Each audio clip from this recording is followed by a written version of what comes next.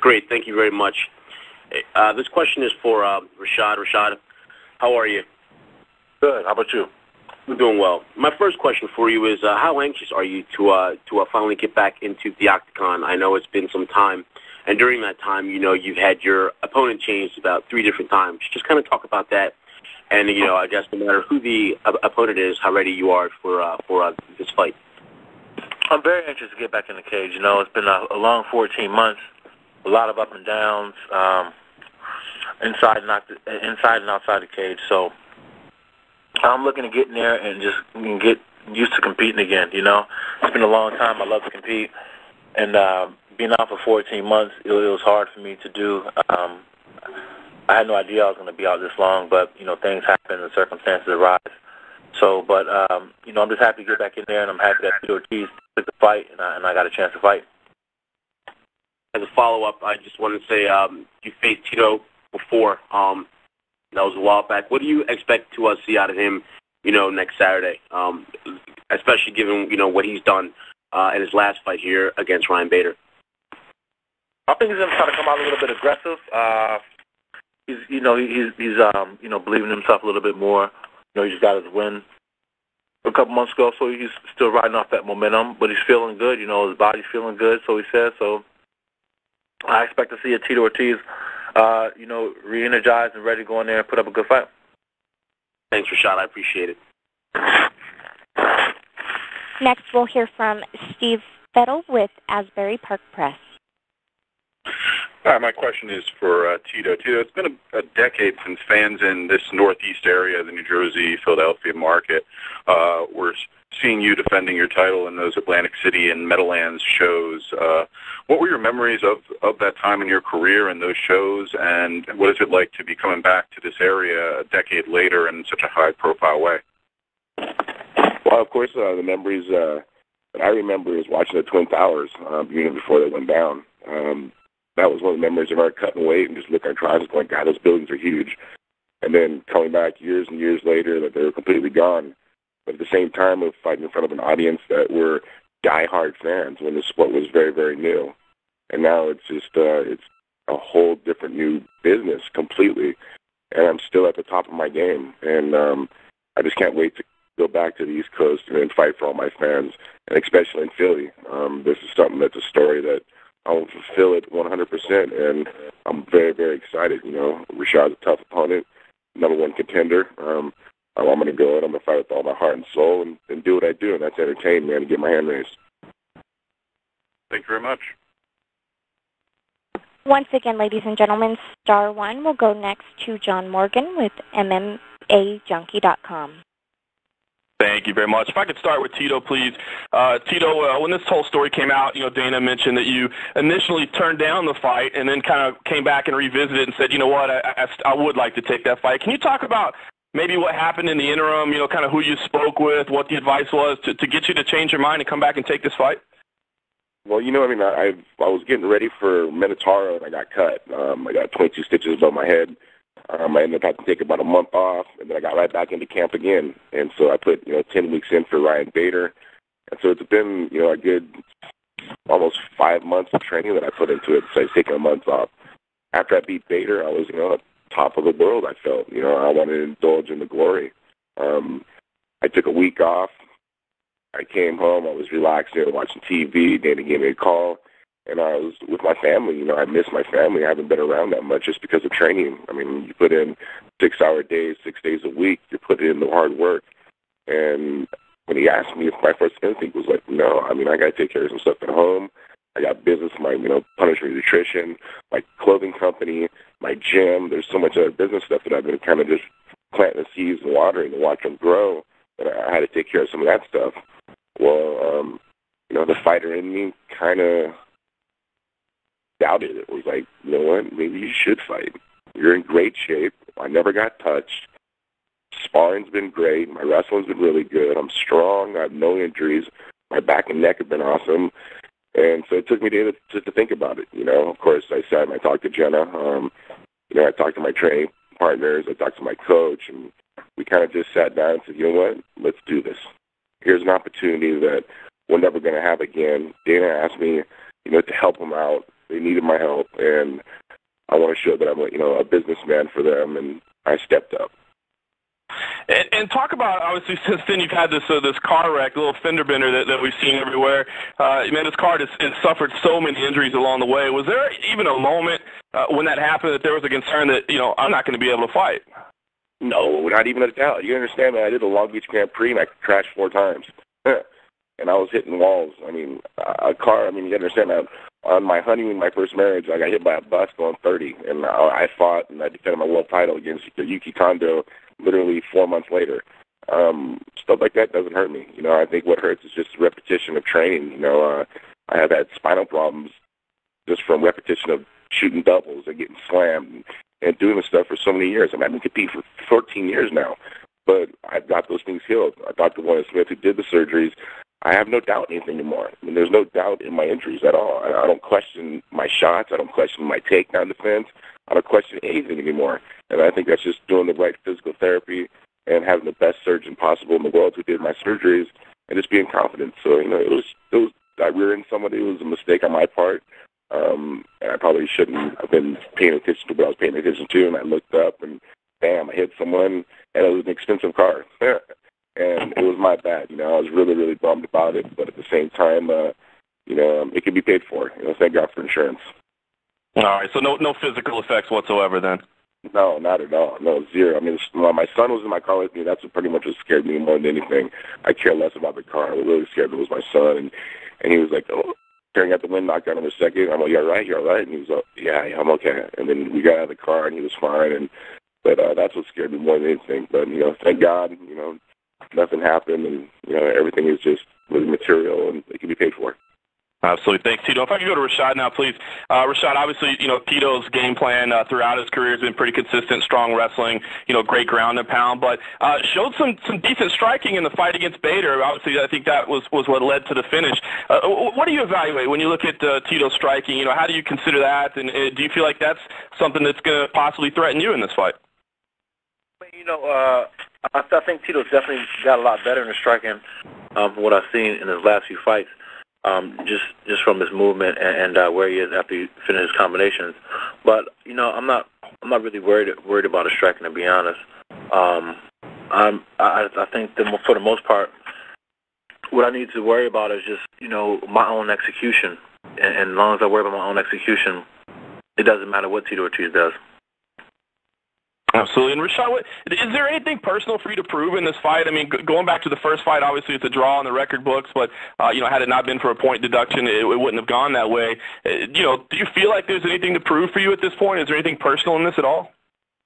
No, it's nothing personal. I'm gonna go in there and put some work in and try to look great for myself more than anything. And because I've been off for so long, I want to go out and just really, feel good in there and take my time and be patient and, not try to rush for things. Just try to see where the fight goes. I don't have in my mind where I want to take the fight yet. So I just want to go in there and see what Tito Ortiz is doing, where's the fight going to go, and then take it to where I want it to go. And can I ask what your memories or I guess what your feelings on that first fight were? Again, it's a draw, so it's not a loss for you, but is there any part of you that felt like maybe it was a loss, or did you feel good about that performance at the time? I felt horrible about the performance. I felt horrible about the performance for years. It's one of those fights you just want to get back. Just young and inexperienced at that level, I really didn't get my mind wrapped around the situation until it was a little bit too late, but I'm a long ways from that right now. All right. Thank you both, gentlemen. We'll go next to Dan Gelson with the Associated Press. Hi, Tito. Dan Gelson here. Dana White said that fans haven't been this excited about you and UFC in 5-6 years now. Do you agree with that? Do you feel like your popularity is back where it was, or do you feel you ever lost it? And how would you describe your relationship with Dana at this point, and how it's gone, from up to down to looks like maybe back up again? With me, my image, it's one of those things, man. People love me or people hate me. And I don't think my popularity has gone anywhere but up, of course. But at the same time, there's still those haters, and there's still the people who support me, and those are the people who I support back. And it's just one of those things, man. When it comes to fight time, I go in and I compete. I go in and compete, and I try to get my hand raised.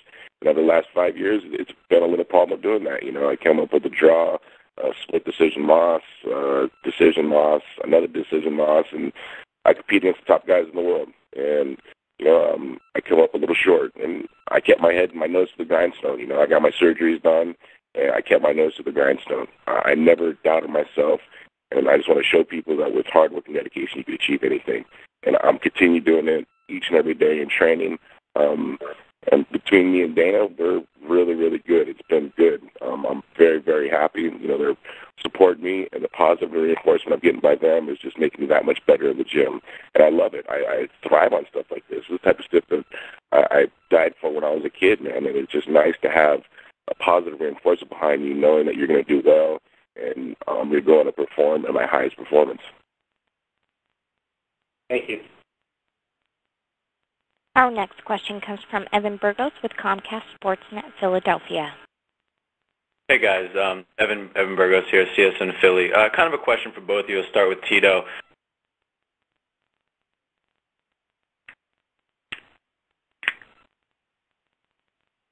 Melody, I think we lost our caller there. If he pops back in, we'll re-prompt him to the top. In the meantime, let's go ahead and go to Ben. And Ben Folks, your line is now open.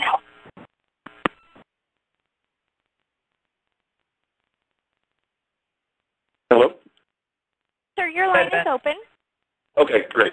My question is for Rashad. Rashad, talk a little bit about how it's been moving your training camp around, heading out there to Florida and setting up shop somewhere new. Training's been great, man. I got some really good training partners out here, really good coaches, and I couldn't be happier. When I came out here to South Florida, I didn't really know how things were going to be. Trying to coming from the Greg Jackson camp, I was just not thinking that there could be another situation that can rival with that one. But I was pleased to find out that things here is very good, and got a great team, great training partners, and we got this energy in the gym that's just, it is amazing. And when you have a gym that has great energy and you have great training practices and it's just fun to be in, it makes the grind of training that much easier, and it makes you grow that much more as an athlete because you don't mind putting in the extra time being in the gym because it's fun to be there. I know you said that you were done with Jackson. That seemed at a time when maybe the wound there was a little fresher. I mean, now that you had a little more time to think about it and see what life is like out at another gym, do you think that there's a chance that you'll ever reconcile and go back there, or do you still think that you're done forever? Honestly, there's really no reason for me to go back. I think I've found training elsewhere that's better. It's nothing against Greg and those guys. I love those guys at Jackson, but at the same time, if you find training that's better elsewhere, then why go backwards? Right. And lastly, a question for Tito. I mean, we talked a little bit about the first fight. Rashad gave his opinions on it. I mean, obviously it was a draw, but you got back to the point for kind of holding on to the fence, and some people kind of made the case that, that's almost like a win for you. It's kind of taken away from you there on a little bit of a technicality. I mean, when you look back on that aspect of that, how do you feel about it, and how do you think that the second fight around is going to be a lot different? Well, I think it's a lot different on both sides. I think Rashad has matured as a fighter a lot. He's gotten a lot better. I watched, from that fight to his last fight against Rampage, his shots are a lot better, and he's a lot faster. I've gotten a lot better. My boxing skills, of course, and my wrestling takedown and defense have gotten better. I've gotten stronger with not having my injuries anymore. It's nice to not have a back problem. It's nice to get out of bed and go into want and train. Before I didn't want to. I'd get out of bed. I feel like an old man getting out of bed. And, when I got everything fixed, I'm hungry, man. It's just one of those things. I feel a lot better. I don't feel like a 40-year-old man anymore. I feel like a 30-year-old man who's in great shape and strong. My weight where I want it to be. And I don't really pay attention to that fight because that fight was such a long time ago. And, I made the mistake by grabbing on the fence, and I'm going to try to correct a lot of mistakes that I did and making sure that I don't let Rashad get in on me and, just try to defend and do what I do best, and that's punish, man. And like I say, I really don't pay attention to that fight that much because it's such a long time ago, and we both matured both as fighters. And it's just one of those things that I look at that, on August 6th, it'll be just that much better, and I'll be having my hand raised. All right, thanks, guys. We'll go to Evan Burgos with Comcast Sportsnet Philadelphia. Hey, guys, question for both of you. Philadelphia, historically revered as a pretty, popular fight town. A lot of big money fights have come through here. Does it mean anything to you to have this fight back in Philly? Rashad coming off a layoff and Tito kind of trying to go through a little resurgence here. Did you think about that at all, where you're fighting and what the atmosphere might be like in Philadelphia in particular? Go ahead, Tito. I look at it, I've always been a huge Rocky fan, man. And it's kind of funny because in my gym, actually, in the guy's bathroom, there's a Rocky picture of him standing at the top of the stairs. And it just, does everything really happen in life for a reason? And that's my question. I put in the training. I feel great. I'm running through my training partners. And it's just one of those things that I think Philly is just going to feed that much more and more emotion into me. And I'm very thankful for it. I think that's one of the reasons why I did take the fight, knowing that I'm healthy and I'm willing to fight and I'm willing to step up. And I want to put on an entertaining fight. I want to get my hand raised again. And against Rashad is one of the best guys in the world right now. I think I'm capable, and I know I'm capable to do it in Philly. Rashad, do you have anything to say? I've never been to Philly before, but like Tito was saying, I'm a huge Rocky fan. Well, and that's one of fighting in Philly. I just think about Rocky, but besides that, there's a lot of fighters out of Philly that I'm huge fans of. Bernard Hopkins and those guys. But it's great to be in fighting in a city that has that great fighting history, because then those fans, they get up for it, and it makes it that much easier for me to get up for it when I got to go out there, because you can feel the energy. Right before I walk out and do that long walk to the cage, the energy that I get the minute those curtains raise, the minute they play that music, and the fans are just going crazy. That's the energy that I take when I go into that cage, and it's very important. And having a city like Philly with that great fight history would definitely bring me at my highest before I step into the cage. Thanks, guys. Appreciate it. We'll go next to Sergio Nunn with USA Today. Rashad, you just mentioned that you thought your training is better now than it was at Jackson's. Can you go into that a bit? What makes it better than what you used to have? Well, when you get to a certain point, you really need a lot of time, and coaches that spend a lot of time with you, and you make sure you get the one-on-one, and you're just seeing different things.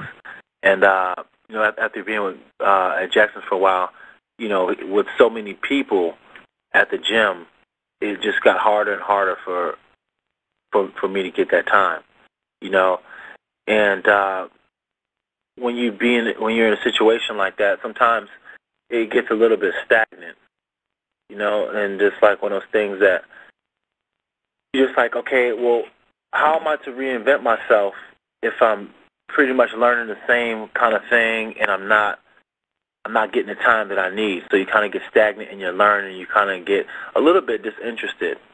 So it was good to come out here to just have a freshness and be with guys that are thinking outside the box and thinking outside the box in different areas, and people coming from different areas of the world, training with me and showing me different things. So that was the biggest part, and that made the biggest difference in this camp. Okay. And for Tito, given that you're taking this fight on short notice, does that relieve any expectations from you? How much of a lose or of a no-lose situation is this for you? Well, I just think it's one of those things. I'm a fighter, man. My job is fighting, and I'm going to go in. I'm going to do my job. And to me, I don't think there's a lose, no lose, win-win, whatever situation. I think I'm just going to go in and do what I do best. That's fight, man. I'm healthy. I came off the last fight, and I bounced right back into training camp again. I took a week off, which was, I think, a blessing in disguise. I was able to heal for a week. just my muscles and everything. And my timing came back really, really quick. My shape is better than it was before this last fight. So it's just one of those things that, I'm ready for a war. I'm ready for the best Rashad, as he says in all his interviews, that this is the best he's ever been, and I'm ready for that, and I'm excited for that. So there's going to be a 3-round war, and someone's hands get it raised, and I know it's going to be mine. Now, Rashad has said that he thinks he's better than you in all areas. What do you think is your advantage over him? That he's better than me in all areas?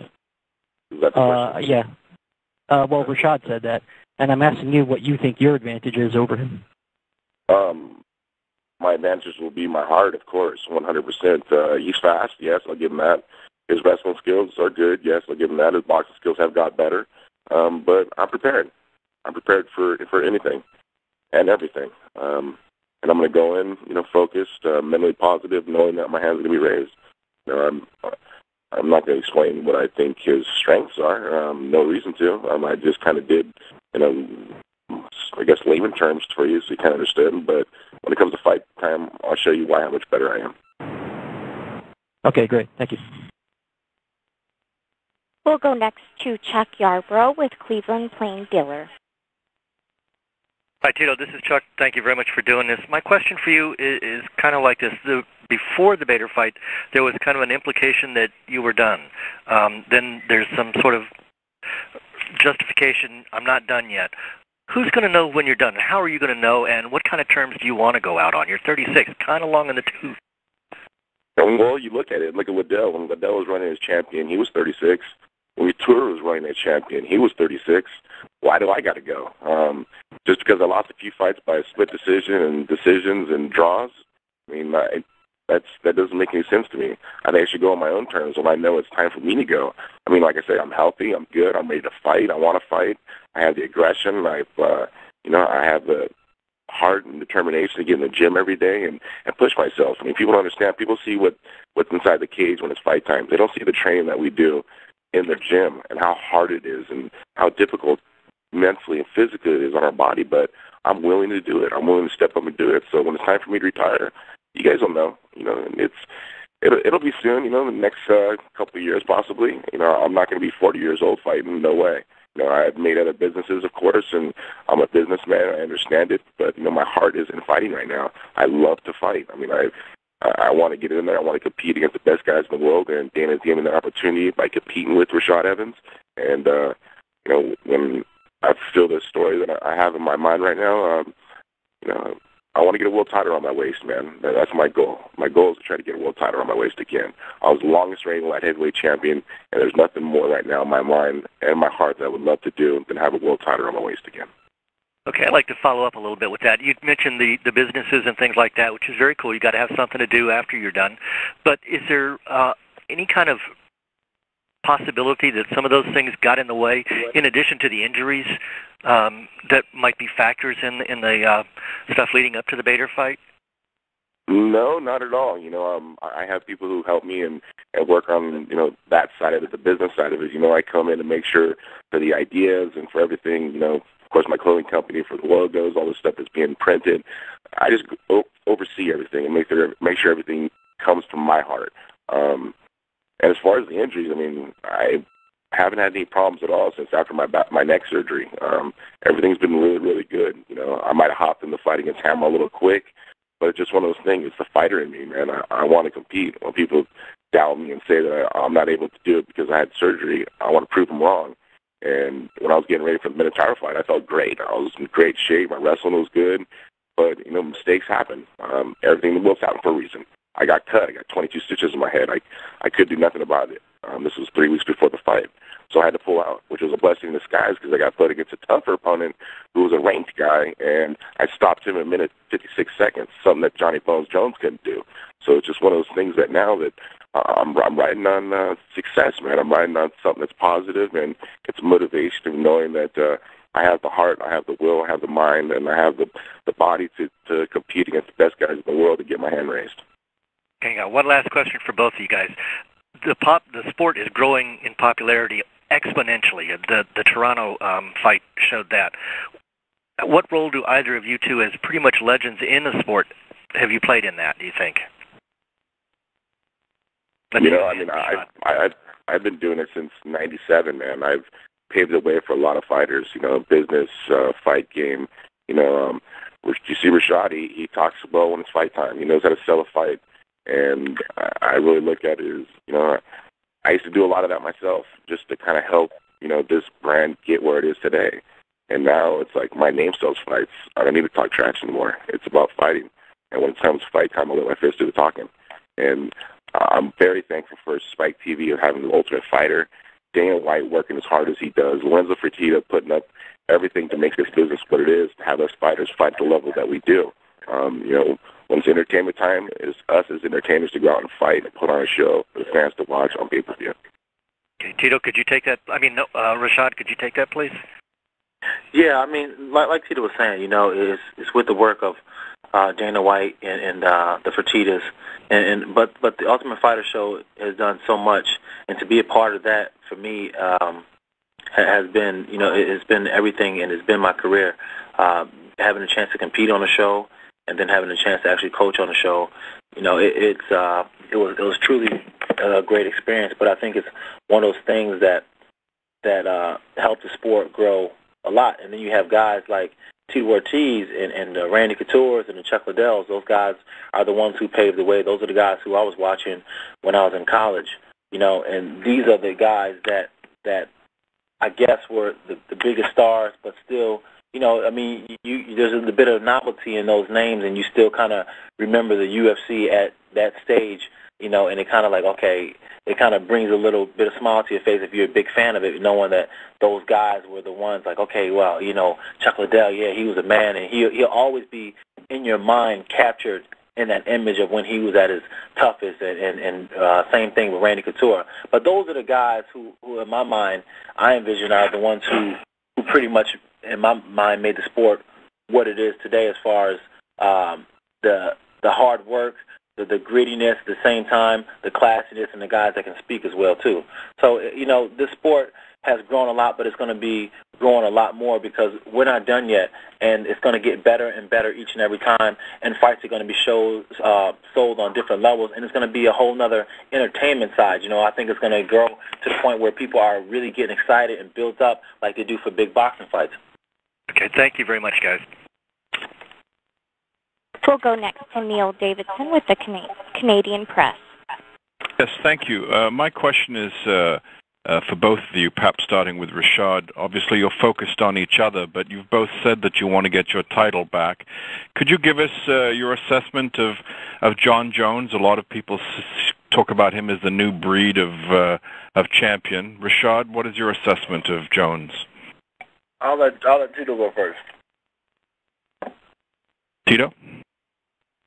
John Jones, I think he's an amazing champion, man. He's great. I hung out with him once in Vegas for the UFC Summit. He's a cool cat.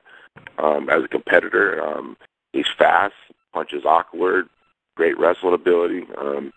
He's a big threat. That's why he's the world champion. And I have some work cut out for me. And I'm very excited and challenged, I think, to do that. But, before anything, I got to fight Rashad. Rashad's number one contender, man. This is his time to shine. All the pressure's on him. His time to shine. He's supposed to beat Tito Ortiz. And I'm here to show why I'm still here, man. I've been here since 1997. I ain't going anywhere anytime soon. So, on the 6th, it'll be fight time. And we're going to see whose hand gets raised. And I know in the fact it's going to be mine. And Rashad? What was the question again? What are your thoughts of the current champion? I don't like John Jones. I'll just leave it at that. There's really nothing more to be said about him, but I just don't like him. Okay, and if I can just have a quick follow-up just to make sure I have my facts straight. Where exactly are you training these days? And is it a gym that you have an interest in? Do you own it? No, we just train at this gym, Imperial, and it's in Boca Raton, Florida. We're probably going to open up our own gym, but for the now, we're just training at this gym, and it's a great facility. Got everything that we need, so we're not really too much in a big rush to get out of there. And what drew you to Boca Raton? Because where is your home? Is it Chicago, Michigan? Chicago's my home. Chicago. Why Boca Raton? My manager, Glenn Robinson, is out here, and a couple guys that left ATT were training here, and we all got together, because my manager manages those guys too, Jay-Z, George Santiago, Danilo Villafort, Yuri Villafort, and then we all got together and we started training, and then pretty soon Mike Van Arsdale came down here, and we just pretty much built a team, and our team is getting bigger and bigger, and a lot better. Guys are coming all over the world to come and train with us, so it's getting pretty big, and it's what will start off with like 4 or 5 guys is now grown into quite a bit of guys now, so it's kind of exciting too. Does your team have a name? Yeah, we call ourselves the Black Zillions. I'm sorry, the Black? The Black Zillions. Zillions. Okay, thank you. Good luck to both of you. We'll hear next from ESPN's Franklin McNeil. My question is for Tito. Tito, going into this fight, it's been since 2007 since you fought Rashad. What is it about Tito that's better? What is it that makes you? What is different about you that you believe the outcome of the fight will be different than it was the first time? I think health has a lot to do with it. Being stronger, being healthier. I was putting in a lot of road work with a bad back, and I don't think that was the right thing to do. I'm training smarter now. I'm training a lot wiser. I'm not making sure I put my body through a grindstone and coming back with a pebble. I'm making sure that I'm putting it through strength and conditioning and, getting great boxing shape, great wrestling shape. I mean, there's no shape like wrestling shape ever. And I'm there. And I'm a different person. My attitude, everything's positive, man. I surround myself with great things. Nothing in training, I don't get up going, oh, man, I got to go train today. I get up going, God, I'm going to go train today, killer. And it's because I'm thankful, man. I'm very, very thankful to be where I am today. And I just feel very, very focused. I haven't felt like this, ever since I was the champ. And, I'm going to give the best fight I possibly can to get my hand raised. Rashad's going to get the best Tito Ortiz, and the fans are going to get to see the best Tito Ortiz. And it's a build, man. It's all a build. I'm just going from one fight to another, and I feel really, really good. And I'm a different person than I was before, mentally, physically, emotionally, everything, man. I feel really, really good. Refresh my memory in case I didn't get this. When you first fought Rashad, were you saying you weren't 100% physically for that fight? I had back surgery literally 8 months after that. I had 2-level fusion, L4-5S1, where the discs were completely compressed on my spinal cord, 8 millimeters. And if anybody's ever had back problems before, they don't understand what I'm talking about. Okay, and one question for Rashad, really the same question. You'll have had nearly 14 months off, and I want to know, do you think why won't that be a disadvantage for you? And if not, why would it be? Is it something that you could use to your advantage, the time off? Yeah, I'll definitely use the time off to my advantage. I've been competing in sports since I was probably about 15 years old, and I've been going season after season. And I've had so many seasons back to back, I really haven't had time off. And when you put that much wear and tear on your body, it does a little bit of damage. I've been going to camps just in MMA, and I'll have injury after injury. Like I pulled my muscle, I pulled my muscle when I fought. What was it?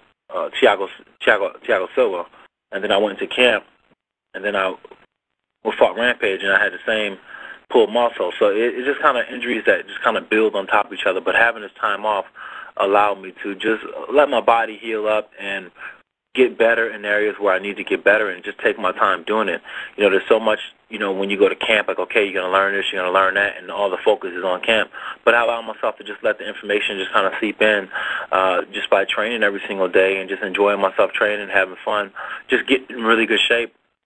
And just really just making a lifestyle of the whole training aspect. Not traveling too much, just kind of staying where I am and just making a lifestyle out of it. But this 14 months has been really good mentally because it allowed me to miss mixed martial arts a lot. Having almost had a taste of going in there and fight and then having it taken away. It's something that just mentally just kind of builds up in my mind. You know, I've been out the cage for so long, I've been having dreams about it. So I just want to get back in there and fight. We'll hear next from Jeff Wagenheim with SportsIllustrated.com. Yeah, hi, guys. I want to ask Tito a question. Tito, you said that that the pressure in this fight is on Rashad because he's expected to win and so forth. And that all makes sense. But now, going back to your last fight, the pressure was really on you against Bader because everybody was, well, it had been said that if you didn't win, you were gone from the UFC. You did win that fight. And you've gone from a situation where it was do or die to now there's a possibility of you getting a title shot if you win this fight. I wonder if you could talk about the emotional roller coaster of going from practically having one foot out the door to possibly being one fight away from having a championship belt wrapped around your waist. Well, I mean, just to correct you, all the pressure was on Ryan Bader. He was supposed to win. He had to win. Yeah, but he wasn't going to be gone if he. I mean, he still would have been in the UFC if he had lost. I mean, he was a 6-1 overdog, dude. I was a 6-1 underdog. I wasn't supposed to win. There was no pressure on me. When I came walking out, I was no pressure on me. I didn't think about losing. I knew what I needed to do. I put in a great camp. I was positive. There was nothing in my mind thinking that I was going to lose at all. Zero chance. I had my friends that go put money on me right now because you're going to win your money tonight. And I remember saying that when I wrapped the weigh-ins because I knew that Bader didn't want to fight me. I knew that he knew what he was going to get into. I'm a seasoned veteran, man. I've been doing this game for a long time. Every one of my fights, and you look back, besides the two Liddell fights that I had that I made some mistakes, every one of my fights I compete against guys to the end of the bell, every one of them. And I look at it against Bader. I knew I was going to crush him. I didn't know I was going to knock him down and submit him. I mean, I'll give you that, but I knew I was going to stop him. I knew it was going to be one way or another. I was going to stop him. You know, and once again, this fight comes down to the same situation. I had nothing to lose, man. I'm going out, and I knew I was going to fight again when I fought Bader. I knew I was going to fight no matter what. You know, maybe I had to take a big pay cut, cool, but I was going to fight again either way. But when I knew I was going to win, I had no doubts at all. I knew when I came walking out that I was going to win. You know, all the weight's on Rashad's shoulders. He has to win. He's going to be a next world champion. You know, all the pressure's on him. I'm fine with that. I know what I need to do when it comes to fight time, and that's get my hand raised. All right. Thank you. Good luck, guys. We'll hear next from Stephen Lieberman with the Observer Newspapers of Los Angeles. Thanks. This question is for you both. Just wondering who's been the greatest influence in your life and why, and when in your lives did you know that you wanted to be an MMA fighter?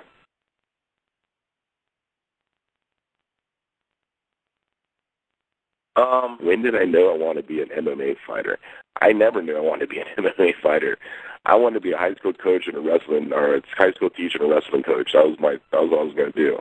Right back in '96, I think I was training with Tank Abbott as a training partner, and I didn't know about getting into MMA. UFC was so new back then. I didn't know what I was going to do. And I watched a guy fight named Jerry Bolander. I wrestled in high school, and I crushed him. I was like, God, this guy's crushing those guys. I want to give it a try. And I started my first time May 30th, 1997. Tank got me a fight in, and I fought Wes Albritton in, Georgia, and I stopped him in a minute, and I think it was 30 seconds, I think. And I fought Guy Metzger, who was ranked in the world, and was crushing him. They stopped it for bleeding, and I went for a sloppy shot, and he got me the guillotine, and I tapped, and I mean, that was kind of the beginning of everything. And you got to understand, I come from not much, you know. A kid from being on the street where my parents were drug addicts, and I really had to survival of the fittest and be my own, and didn't have much attention as a kid. It was one of those things that when I got into fighting, all that attention that I loved, that I died from my parents, I was getting.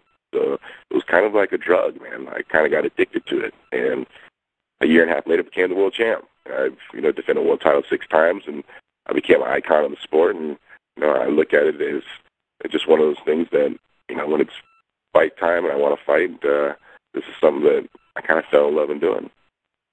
Tito, is there one person that's been the greatest influence in your life? I think there's been many, of course.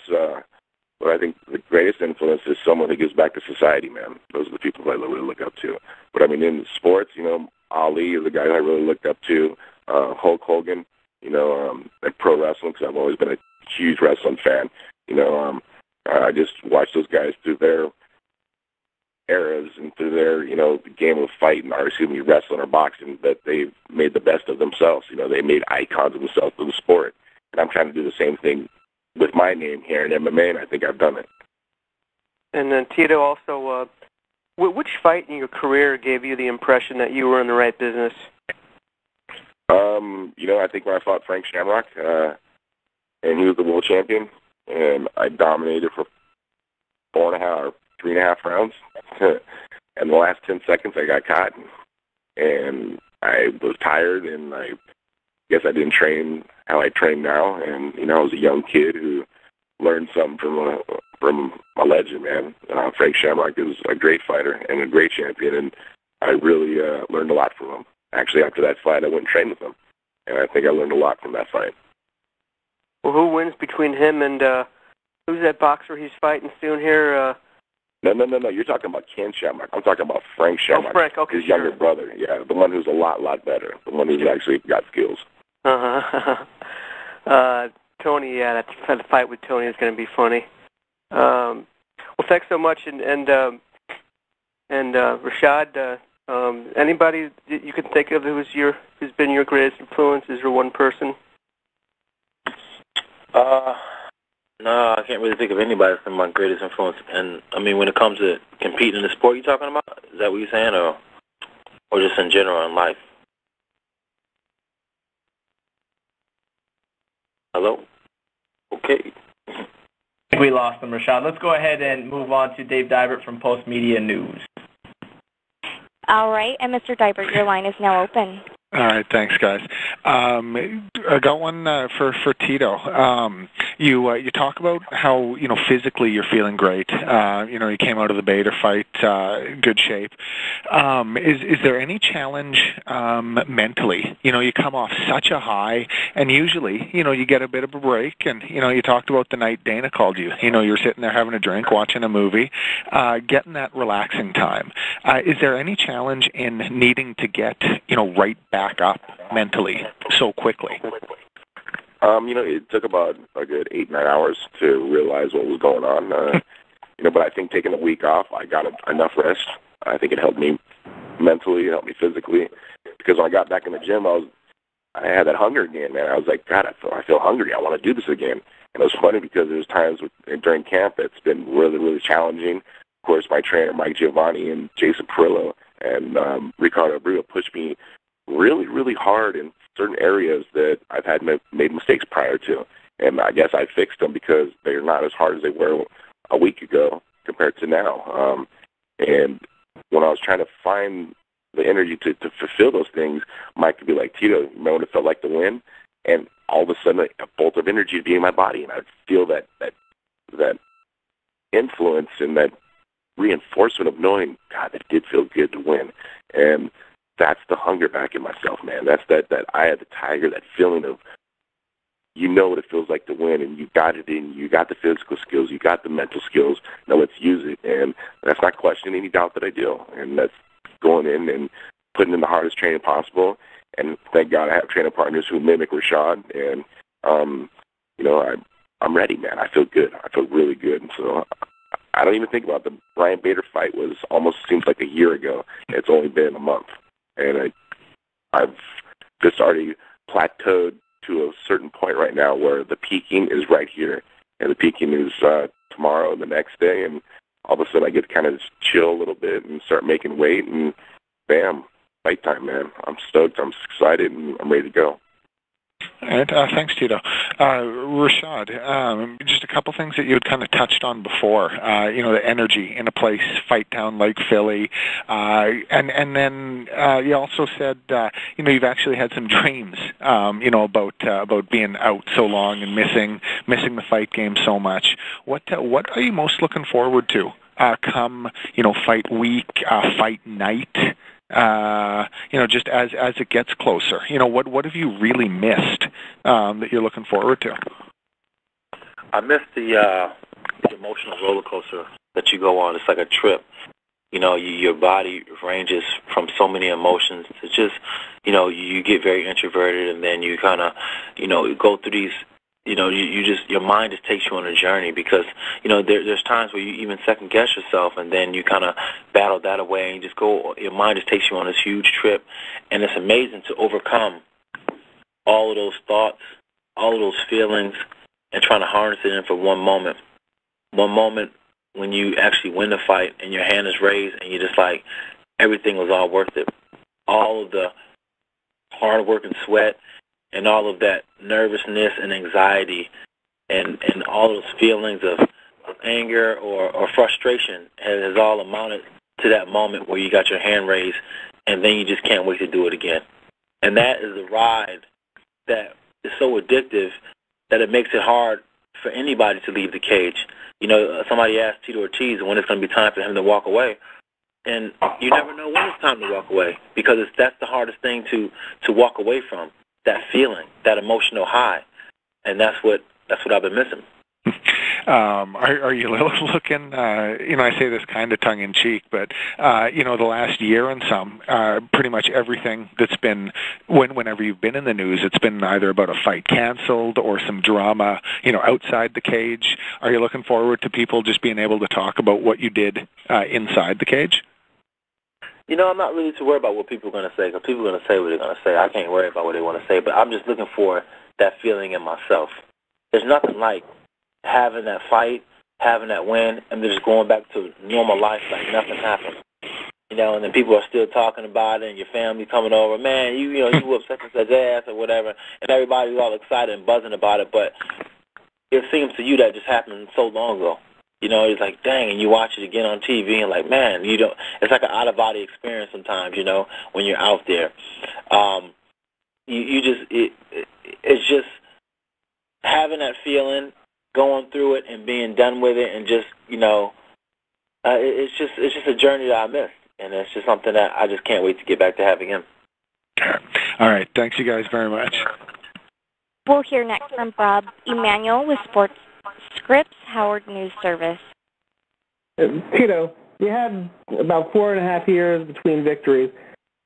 In that couple minutes after submission over Bader, can you just tell us what was going through your mind? What were you feeling? What were you thinking?